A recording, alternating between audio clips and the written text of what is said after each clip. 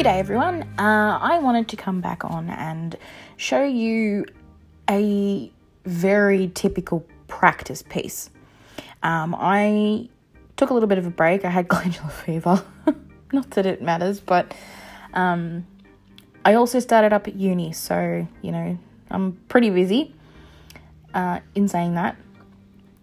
This particular piece I started in January.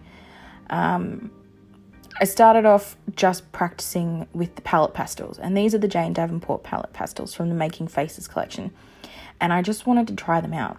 I didn't really know how to use them, and I mean, I still don't really know what I'm doing. I have the general gist of it, like when you sort of know that, you know, if you've got a powdery substance, especially if you were a woman or a person who uses makeup, you generally get the gist of how an eyeshadow would work. So it's essentially the same thing. I actually know a few people who use makeup in their art supplies as an art supply. And when I sat down to practice with the palette pastels, I really didn't understand what I was doing so much, because I can't really wear makeup. Just sort of, my skin doesn't like it. I don't know what's in it that's causing it, and I really can't afford to go to a dermatologist to figure it out. But yeah, so I was just going in head first, no idea what I was really doing. And this is my first true attempt, like the one where I swore to myself I wasn't going to use anything else. I was just going to use the palette pastels. I did use some of the squid ink as sort of a base just to go through one of the Jane stencils.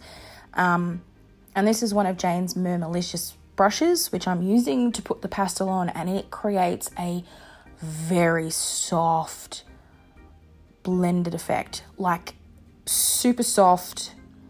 You can really, really blend it, and it just, you can't really tell that there's a line there.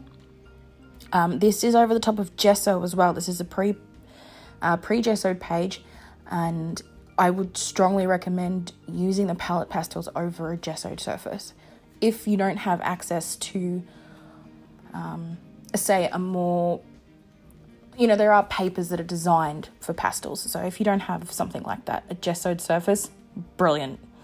And as I was working, I was just really interested to see how it was working and how the colours blended together and how the brush worked compared to the sponge, how carpal tunnel I got with the sponge, because that's a whole lot of smushing and swirling and dabbing, and lordy, I didn't know what I was doing. But I got there. I found them to be very, not powdery, as in, you know, you don't, makeup beauty gurus like to talk about fallout, and when it comes to palette pastels, there will be a little bit of fallout. So especially when you use a brush, it's just that extra pigment that's sitting on the page, and it didn't transfer.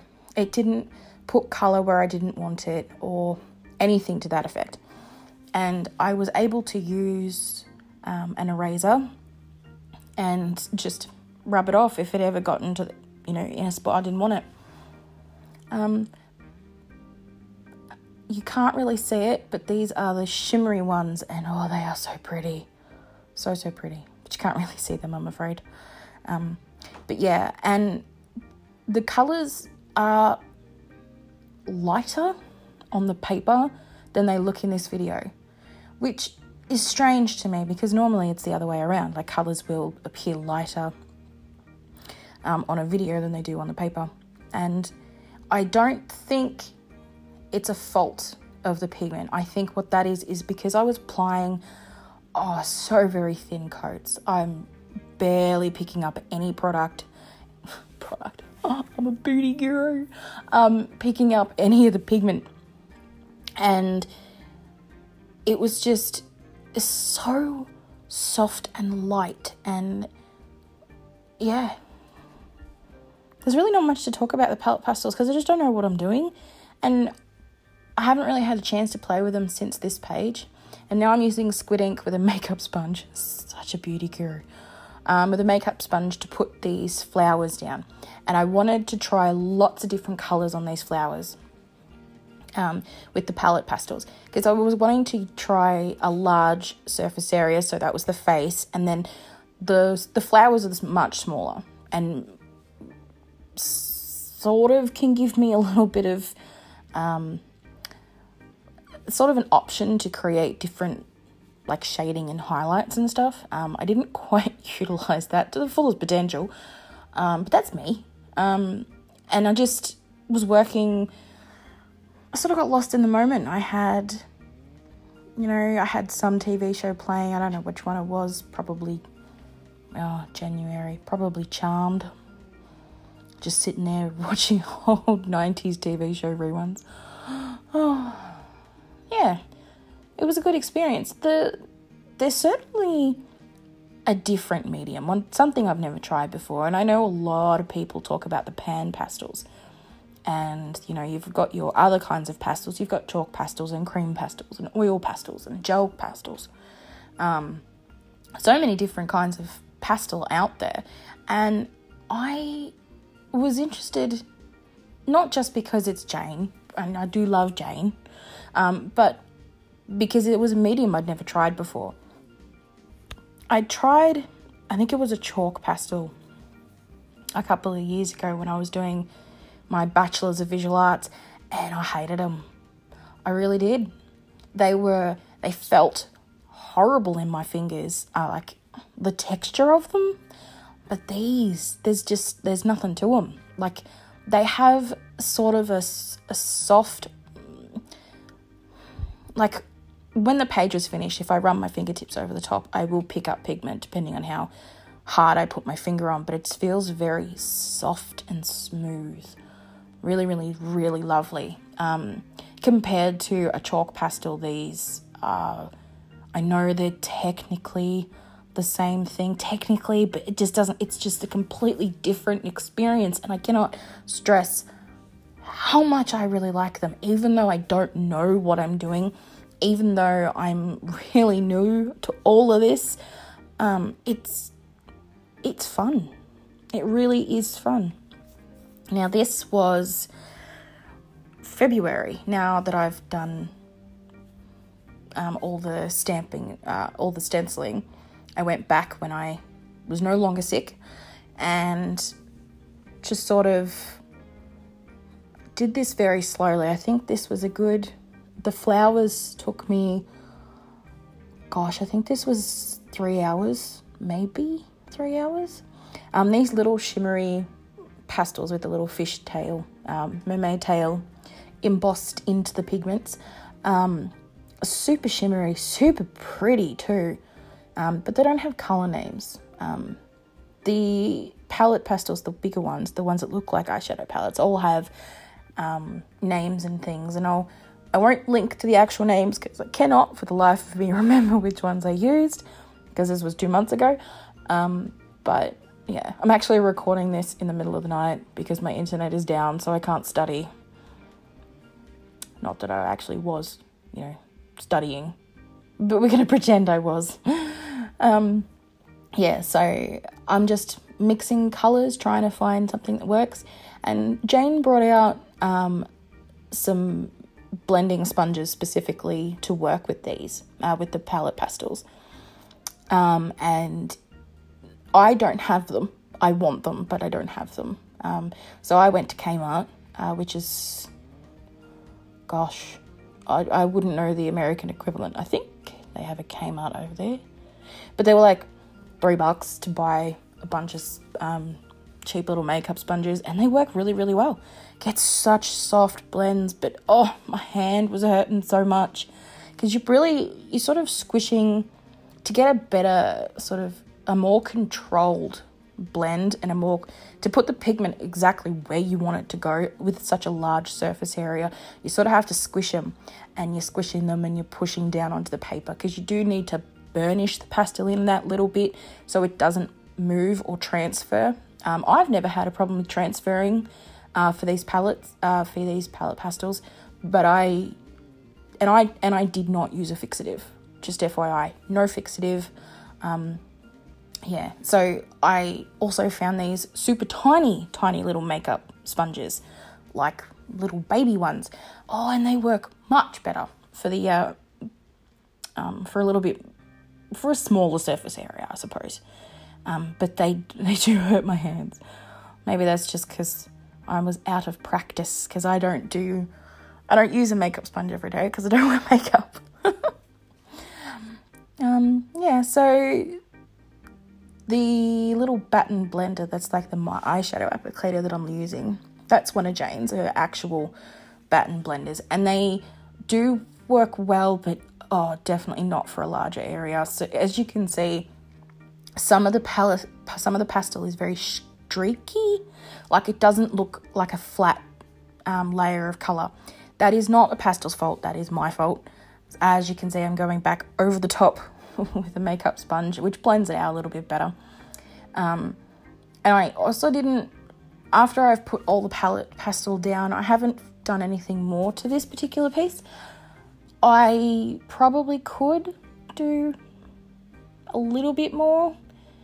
I just don't know what to do. That was the thing. This was just play. This was just practice. This was just learning a new medium, and it's very pretty, like such pretty colours. And I did learn a lot. I really did. But I sort of just gave up in the end. I was sore. I was tired. I was like, yeah, this art piece really took it out of me. And that, when a piece really takes it out of me, makes me sore, makes me tired, I know I've had a good time, because I have back problems, as most 30-year-olds with 2 kids do, and I get tired very easily. And it's just, when you're sitting at my specific desk and leaning over and, doing a lot of layering and a lot of blending, you get sore sitting on a chair for a good 3-6 hours. And yes, you're supposed to get up and move, but I don't, because I get really into the zone. And I did with this piece too. Definitely just very much I'm just going to sit here, do my thing, while my partner was at somewhere. I can't remember. I don't care where he goes. And my kids were at school and kinder and stuff. So I had the house to myself, and I just really wanted to practice with the pastels. And this piece was inspired a little bit by Kerry, who is just an amazing artist. She really knows how to use Jane's products, and she did this set of 4 ladies in her book, in her journal, and they were gorgeous. And she used the palette pastels, and it was just this softest, prettiest, amazing, so good. And I wanted to try and replicate that soft blend that she had, and I got tips from her. Make sure the surface is gessoed, and take your time, and I did. And yeah, it was fun. It was fun, a lot of fun. I'll probably do it again. I will almost certainly use the palette pastels again. I don't know at what point that will happen, or if it'll be this year. It'll definitely be this year. I just have to fit some art at some point in during uni, which is very difficult for me. And then after that, I'll be able to sit down and just have a play. Yeah, I wish I knew more, to be honest, about the palette pastels. I wish I could really go into more detail and more depth, but this was my first true proper attempt. I'd had a little bit of a dabble before, which I did in a past video. I think it was during that December thing that I did, the Christmas prompt list thing that I did for 31 days. Oh, that was hard. But yeah, I really just wanted to have a play and a practice, and I learned a lot, and I'm definitely going to have to keep going with them just to sort of figure out different ways to layer them, different ways to use them, what colours do work best with other colours, how not to make mud. I don't think I made mud with the pastels, but I know I made mud with a little bit of the squid ink. But that's okay. You know, these things happen. It's my journal. It's really not, you know, these aren't pieces that I'm going to sell or put on display or anything like that. This was practice. Just everyday, ordinary practice. And I can't stress enough how fun they were. I know that the blends aren't perfect, and I know that the colour choices, you know, could have been better, and how some colours got lost in each other. I can see that. And I can see the streakiness. But, you know, for a first true, proper practice attempt, I thought I did pretty well. Not gonna lie. I do like this piece. It's very, very pretty. I love the colours. They're so vibrant. Wow. Sort of. They're vibrant in, if you lay them on really thickly and really strongly, they're super vibrant and super pigmented. But if you use the brush, for example, the Murmalicious brush, super soft and just really sort of, it doesn't dull the colour, it just sort of lightens it. It's like if you add water to watercolour, it dilutes it a little bit. And yeah, here's a close-up. You can see all of the streakiness. Yeah, it was a fun, interesting, not altogether terrifying experience. It was very difficult to figure out what to do. But yeah, thank you so much for watching, and please follow me on Instagram if you really liked it. Thank you. Bye.